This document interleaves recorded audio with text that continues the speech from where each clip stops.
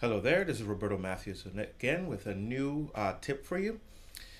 Sometimes you want to be able to create an HTML email on your iPad instead of having to send one to yourself and copy that one and things like that. Sometimes that's all you have is your iPad. We're slowly trying to make the iPad a a laptop of sorts that stays on, things like that. So you want to be able to create the email directly on the iPad. And you want to kind of I want to give you the option to do that for free instead of having to pay for an app. And the the going quote that I like to use is for every app that you can pay for online, there are 10 apps that you can do it or ways that you can do it for free. So let's get right to it. The program that we're going to be using, or the software we're going to be using, is online. It's in an online HTML editor, and it's one of the best ones I've seen thus far. And it's called Markable.in. And here I've already gotten signed in, but it's really easy to sign in. It's free, and there's live preview and things like that.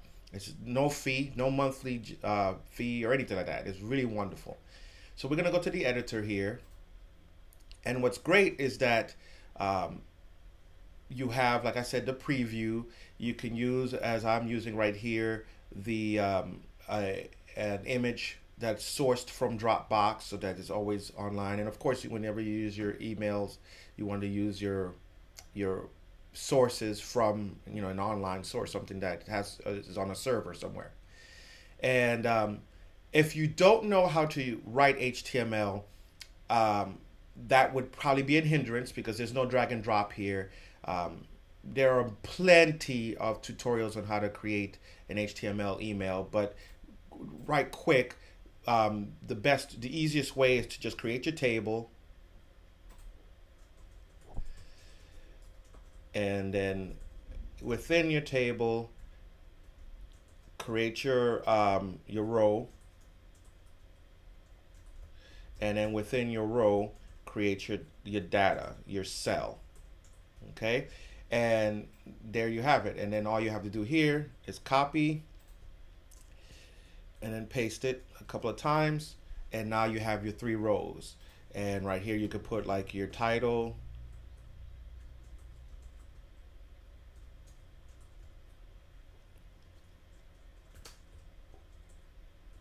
right? And then right here you can have, this is my information. And then you can even put your copyright information here, 2015 by me. Okay, and you can even format, which is really cool. You can and I'm not going to go too into this, but you can format. Let's just do some simple formatting here. uh, let's do the background color gray, and there's your gray background color. Okay, so it's really nice. It's really easy to format. We're going to go ahead, and I'm going to show you on my iPad, which is right here, a formatted one already.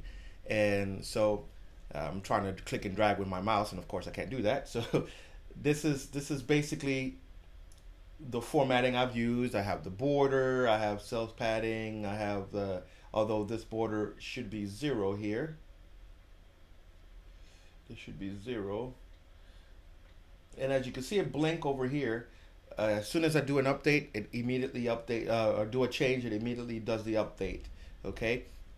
So for example, now that you've created you can use it on your iPad. Now that you've created your email and you've saved it, and here I have several email templates on their server, so I can update the song list. For example, here I have a choir that I direct, and here's my song list. So if I wanted to change this songs list from September to October, I just go to the corresponding area right here,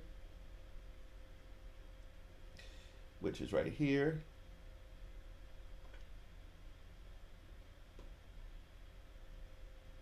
and change this to October.